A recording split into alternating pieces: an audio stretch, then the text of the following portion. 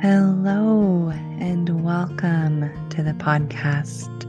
Every moment is sacred, where we interweave meditation and healing into everyday life. I am your host, Rain Elizabeth Stickney. Now, let us begin. Hey, thank you so much for being here. Welcome back. It is the end of 2023, and I am happy to share these 2 fun episodes for the whole family, no matter the age, newborn, elder, and everything in between. Little kids, big kids, mamas, papas, teenagers. I am overjoyed to share with you my partner Todd's stories for our son, Storm. This is the way it works. Probably no surprise, you may have done this yourself. My son gives my partner 3 things: a person, place, and thing. My partner creates a story on the spot. This is not so different from what I do with meditation, where people have requests and they want to hear a meditation on something important to them, like rest or enlightenment or relationship troubles or mindfulness or compassion. And no matter what anybody says, I take their words into my heart. So all of it is included, and I do my best to create a meditation on the spot. And when I do that, the meditation is just right for everyone who is listening. And if it's not just right, we get to have a conversation after. So that's my way. And Todd's way is to do this with a story for our child. Now, Todd travels often and more all the time for work. One of the places he goes is Amsterdam in the Netherlands. And recently, it was, December, I believe, or was it November? Anyway, on a recent trip, Storm gave some prompts to Todd, and Todd sent these audio files to Storm to listen to. And I thought, oh, this is perfect because I've been wanting to include Todd on this podcast somehow. Storm has shown up in a couple of episodes, and Todd and I have tried some different things that have not worked out to get him on the show. But this seemed so fun. And last Christmas in 2022, I really wanted to share one of Todd's stories, and that was one of the things that did not work out. But now you get 2. You get this episode and the next. And if you're listening to the second, you get this one and the one before, but they're both coming to you at the end of 2023 in celebration of the new year. I hope that you are winding down in a good way. And if you need something to look forward to, there is a free meditation coming up on January 4th, which is a Thursday. It's online. All of you are welcome to register. Go to rainelizabeth.org/Stillwater-meditation. And in the center of the page, you can click the link to register. You can also just go to rainelizabeth.org, and on the homepage, you can navigate from there.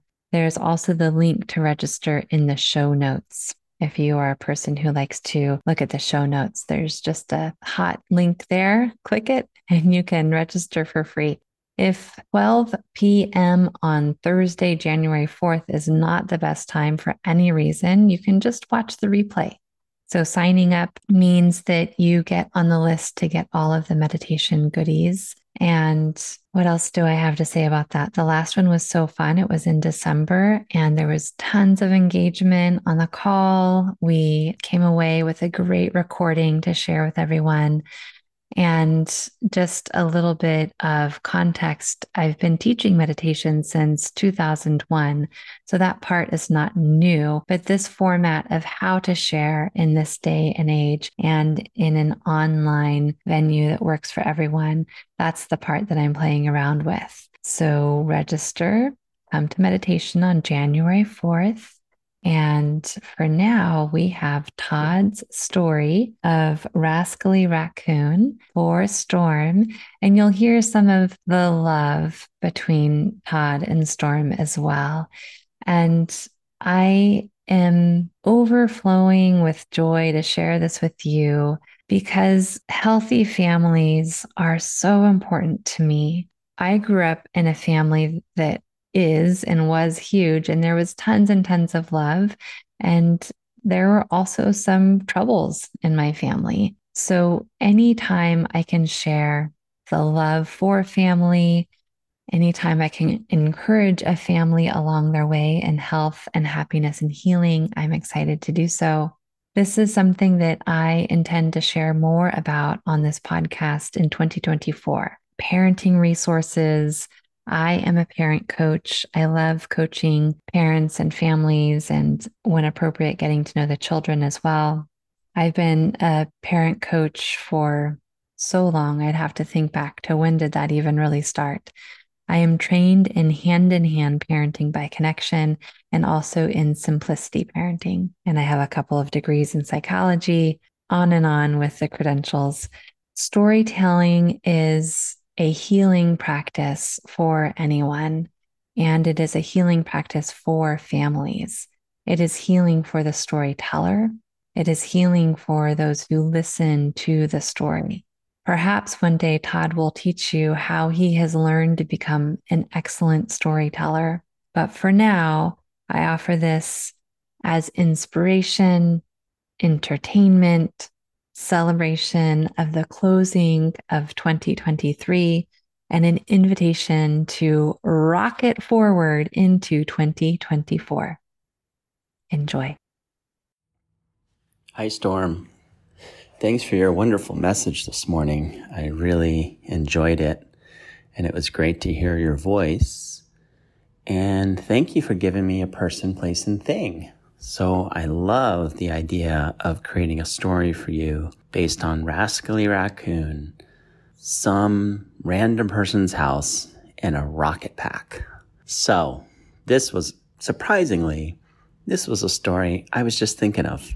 So you may not have heard, but many years ago, Rascally Raccoon used to live in the forest. And before he got into all his mischief, he would live in the forest with the other raccoons. And he would love to climb trees and to eat berries and to forage through the forest for food. And that's what his parents taught him to do as a raccoon. But as he got older, he got more and more curious. And one day, he smelled something delicious. And he was traveling through the woods, and he could smell it.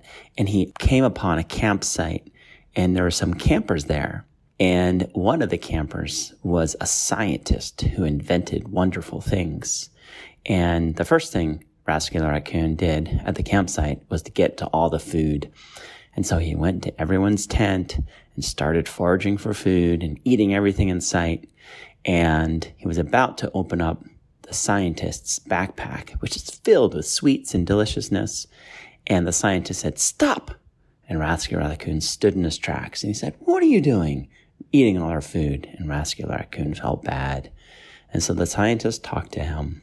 And Rascally Raccoon said, "Well, there's not enough good food in the forest, and I want to see the world." And then from that day on, the scientist adopted Rascally Raccoon and took him home. And then once he was home, he would get into mischief and play in the scientist's house, but he had a good relationship. So the scientist was like his owner, his partner, his companion, and took care of him. And so deep into in the back of his house, he had this workshop. And in this workshop, that's where the scientist invented miraculous things. And one project the scientist was working on was a rocket pack. And as you know, Rascally Raccoon loves to get into trouble. So he saw the scientist demonstrate and practice using the rocket pack during the week. And so while the scientist was out at the store to run some errands, he said, "Don't go into the workshop. Be a good raccoon and don't get into trouble and stay in the house." So as you know, Rascally Raccoon did the entire opposite of what his handler said. So he left the house. He got into trouble and he went to the workshop. So he went to the workshop, and as he walked in, he saw this amazing, beautiful, shiny silver rocket pack sitting on the workbench.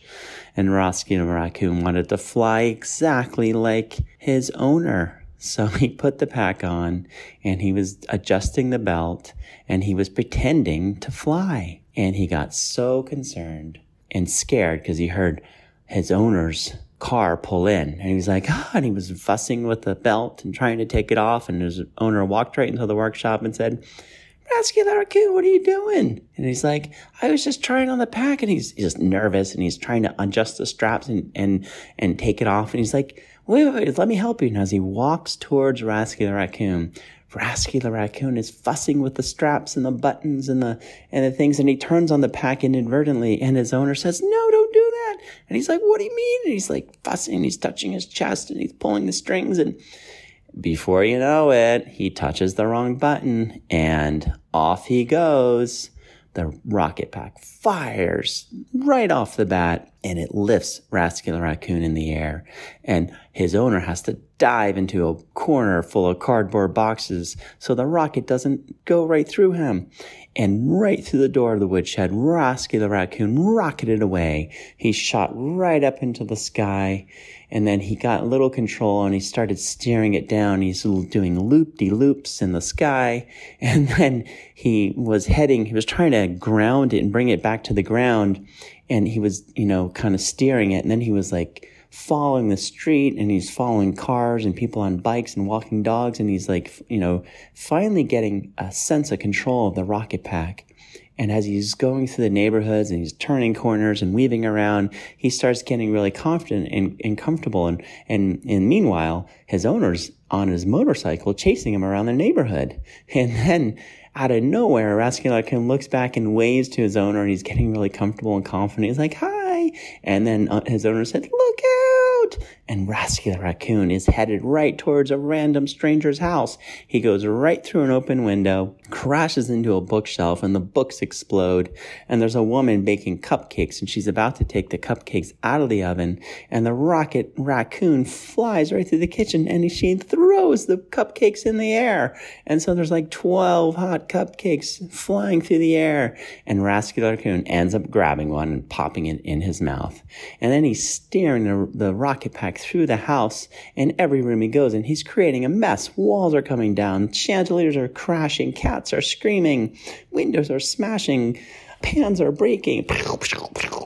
And before you know it, he shoots up to the second floor, shoots up to the attic, shoots out the chimney, and shoots down the chimney, through the living room, into the bathroom, and he crashes into a toilet. The toilet explodes. There's water everywhere, and Rascally Raccoon is sitting on the floor with smoke coming out of his hair, and there's water leaking, and the woman's screaming, and he's got a cupcake in his hand, and his owner walks in and says, what did you do? And he's like, I told you to stay in the house. And Rascally Raccoon said, I couldn't help myself. It just looked so much fun. And then, oh boy, the police came, the fire came, the animal control came, the rocket scientist company came, and everyone came and took inventory of the scene, and Rascally Raccoon got reprimanded by the police, and he got sent to the animal hospital for his bruises. And finally, he got settled down that night, and the owner's company agreed to pay for all the damages, and they said it was a successful trial. And he's like, do you think your raccoon wants to be a stunt pilot? And the owner said, no way, he's staying home. So from that day on, Rascally Raccoon was a good boy. But as you know, according to all the other stories I've told you, Rascally Raccoon often gets into mischief. So that's the story of Rascally Raccoon, a random stranger's house, and the rocket pack. Hope you enjoyed it, Storm. I love you very much and can't wait to see you. And like I said, when that present comes, let me know what it is, and I'd love to see a picture of it when you're done playing with it. Okay, love you, buddy. Hope you're having a great day. Big kiss.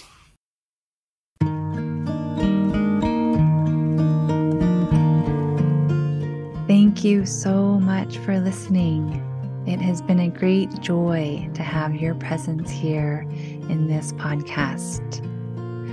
I welcome you to celebrate the joy and wisdom in your life exactly as it is.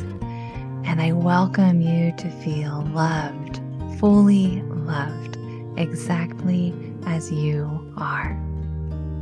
www.rainelizabeth.org